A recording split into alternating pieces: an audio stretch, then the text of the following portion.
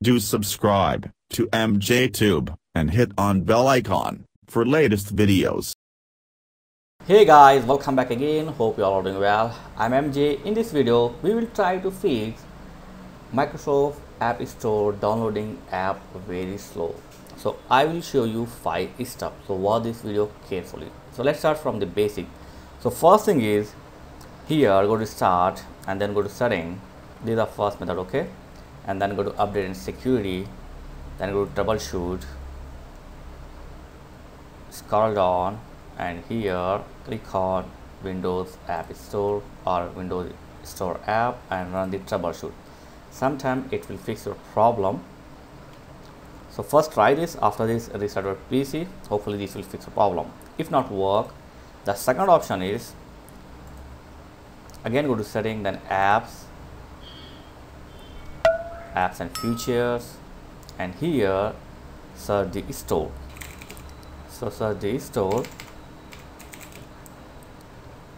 extend it and advanced option, and then reset it. So by doing reset, you will lose this sign in option, or you need to sign in once again. So reset it, it will reset the fresh copy of Microsoft Store. So after this, hopefully this will fix your problem.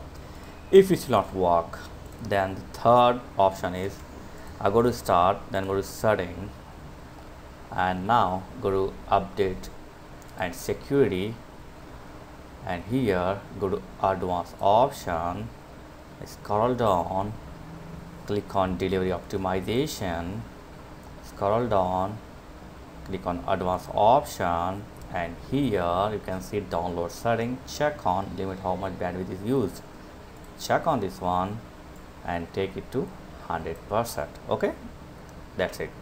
After this, close this. Now try to download the app from your store. If it will not work, then the fourth option is go to start and here type wsreset reset.exe. After you find this, just click here, so it will clear all caches from your Microsoft Store. So just click here, it will clear the all caches. So this is the fourth method. And if it still not work, then the fifth method is go to your file explorer, then go to C drive and then Windows.